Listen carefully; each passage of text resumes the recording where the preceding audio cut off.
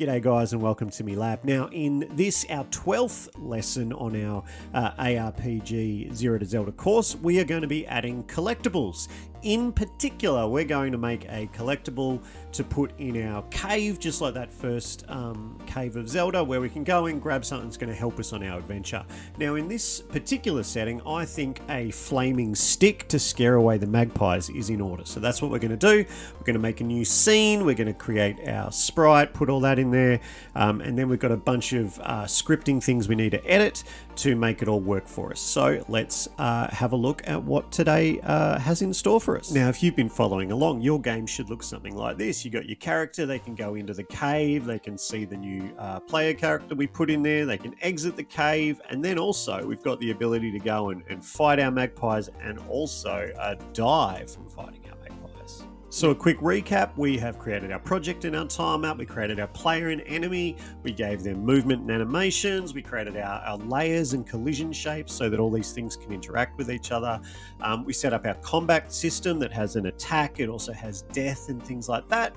And we've created a new scene to transition to, as well as a friendly NPC to throw in there. So that's where we're up to now. Today we're going to add in our collectible that's just going to give a bit more interest to the entire game. So what specifically we're going to achieve? Well, we're going to create a collectible called the Flamin' Stick, and we're going to use that to scare off our magpies. Why? Well, to make our game more interesting, we want to introduce some more complex ideas to make the gameplay a bit more intriguing. You are going to need to be able to understand and apply how to create nodes, how to create and edit scripts, and also to set up things like collision shapes and area 2Ds, things like that. And your success today is going to look like you being able to go, get the Flamin' Stick off of Mum, leave the cave, and then magpies avoid you instead of coming towards you to attack. All right, so let's get stuck into it. So the first thing we're going to do is create our scene for our stick, and that's going to be based on just an area 2D node. So we can create an area 2D, we're going to give it the name of stick. Super creative, I know. It's now going to need a collision shape, and it's also going to need an animated sprite 2D. All right, our collision shape, we can sort that out super fast, right? We should all be really familiar with that now. Let's use a capsule, for example.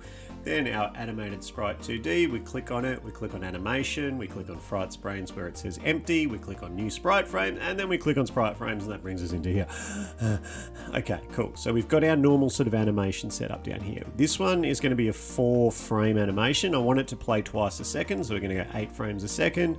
We're going to set the auto load to play, and then we've got to find our sprites. Now, if you are following along and you have been all the way, you'll either be able to find these sprites like down below, or you'll be able to grab them from itch.io or the GitHub links as well if you're doing this not at school.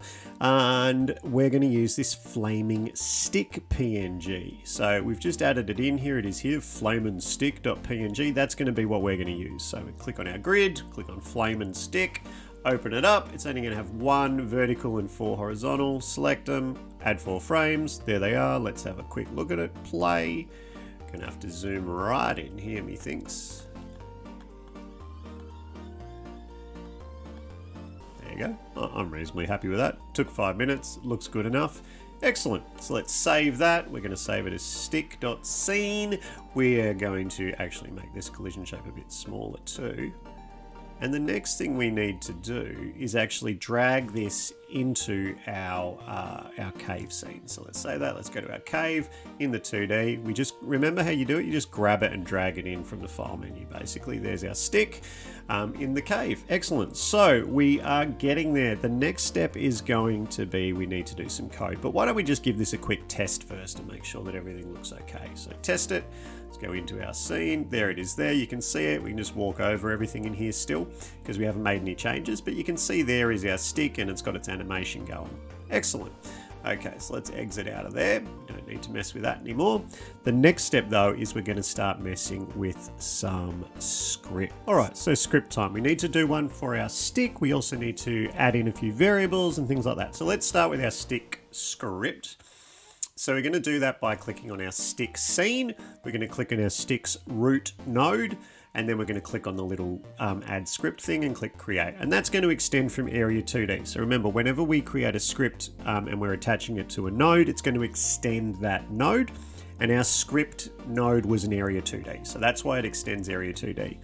Now, what are we going to do? Well, we actually want to signal our area 2D to this script. So if we click on our stick over there, we click on our node over there, and then we find our body entered, just like we've used for a few of the others.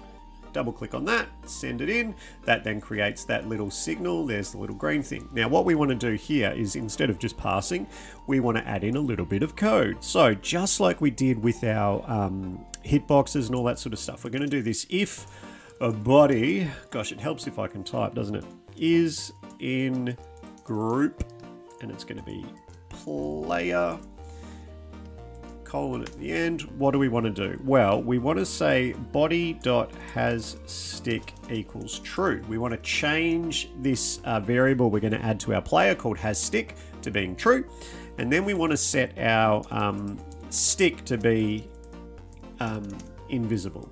So basically saying we've picked it up, we've flagged our player to change something, we then hide the stick. Makes sense? So that's all we want to do there. Let's next go into our player script, go up to the top, where we've got all of those juicy variables, and we're going to add another one. Oops.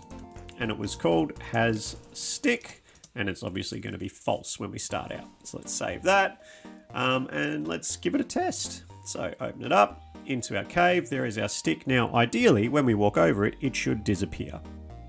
And it does. How's that? But there is a problem, and I will show you. If we exit and go back in, our stick has reappeared, but we've already collected it. We don't want to do this infinitely, right? But the thing is, with Godot, whenever you change scenes, you're sort of creating a new instance of the player and all that, and you lose any sort of variables that you've been messing around with.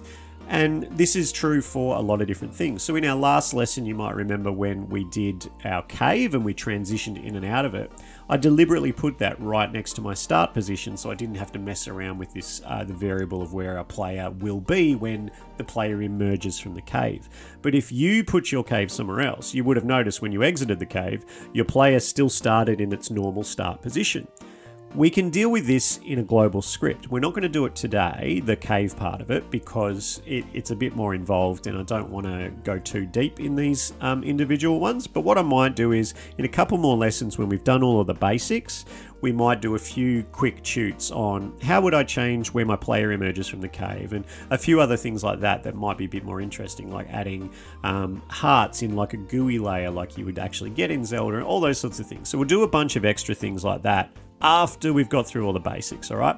So for now though, this is an issue and we need to introduce our global script. So let's exit out of this and let's actually get started on it. So we're in our scripts. The way we're going to add our global script is by coming up to File, clicking on New Script and calling it Global. That wasn't too hard, was it? And then all we want to add in here is actually that var hasStick. Oh gosh, hasStick equals false. Right, the same variable we put into our player script. So I'm going to save that. I'm going to go into my player script and I'm going to remove it from there as well. Okay, save that again.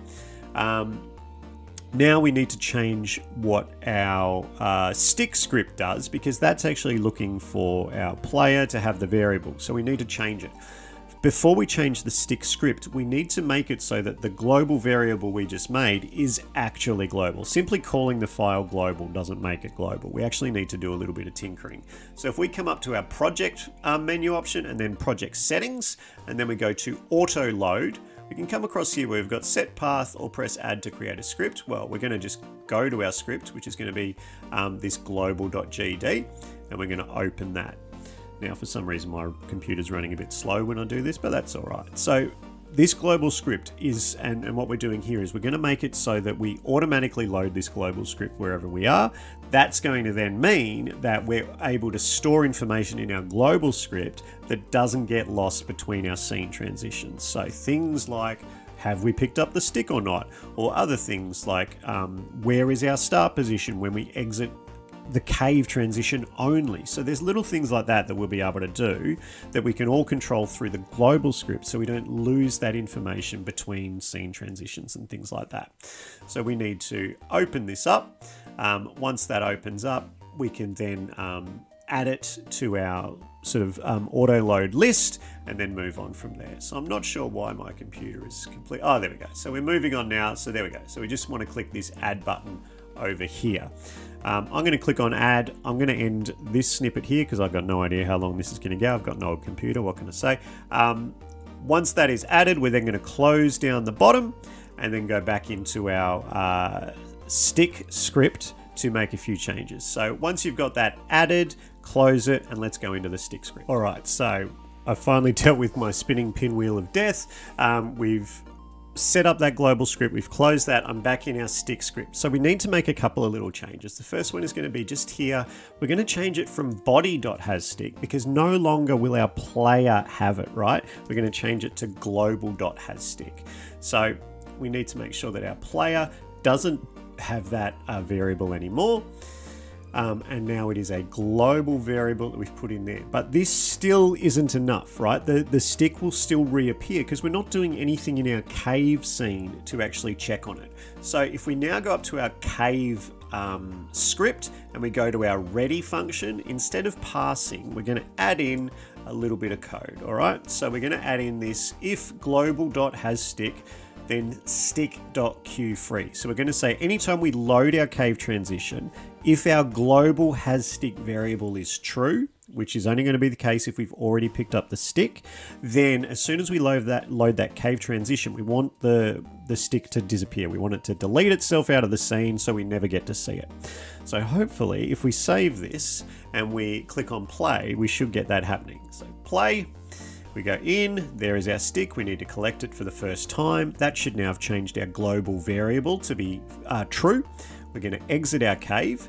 Now let's go back in, and as you can see, the stick is gone still. So that's perfect, we've got there. But the thing that we haven't changed yet is the whole stick doing anything, right? So if we go out and go towards a magpie, that magpie is not going to fly away from us. It's going to come at us, it's going to start attacking us upside down. We can still tweak those and kill us eventually. So, and then we queue free. So let's close down that and let's have a look at our magpie script now. All right, so find your way to your magpie script and then find this on territory body entered. So this is when we normally make it so that our magpie detects our player and then starts flying towards the player and attacking them.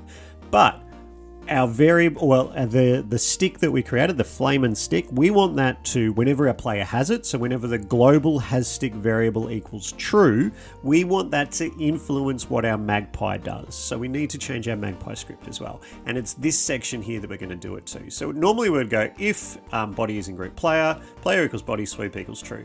Well, we actually want to make a little bit of a change to that, and I'll show you what I mean. So if body is in group player, actually I think we still need the player equals body bit.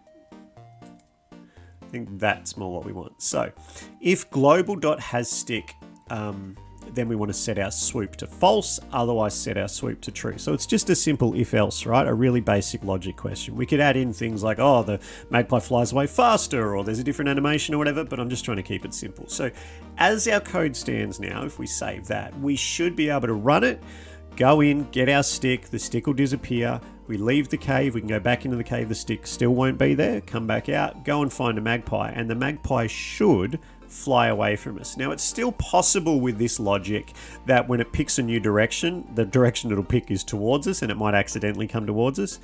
These are things we can deal with later on. So let's just test this and see if it works. So we can go in, we can get our stick, we can leave. Let's make sure it's still not there. It isn't. Now let's go and see if any magpies want to actually say hello. Must be some up here. There's one. Hello, magpie. Oh, it thought about it. It doesn't want to attack us. Look at that. So there we go. Just with a few little tweaks like that, we've made it so that we can collect a collectible and it's going to influence other aspects of the game by using that global script. And that was it for today. Fantastic, guys. So let's do our must, may, might and all that stuff. And I will leave you to keep making your amazing game. So our must, may, might for this lesson, well, you've got to create that collectible scene, edit the scripts and all of that so that it all works well. What you may like to do, well, you may like to consider how would you make another collectible that would give our players some health back?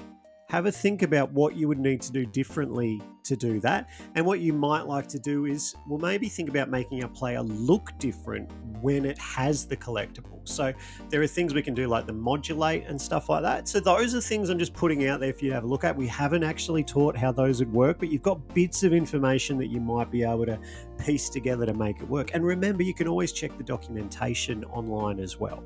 So today, if you were successful or you made a collectible item our player can pick up and use it to scare away our enemies with. Next time, well, we're going to make a sort of a death scene or a death sequence. So when you lose at Zelda, it comes up with that black screen saying save and exit, continue, etc. So we're going to do something similar to that in our next lesson. And the quote I would like to leave you with this week is from Epictetus, one of my favorites. He who laughs at himself never runs out of things to laugh at. I'll see you next time.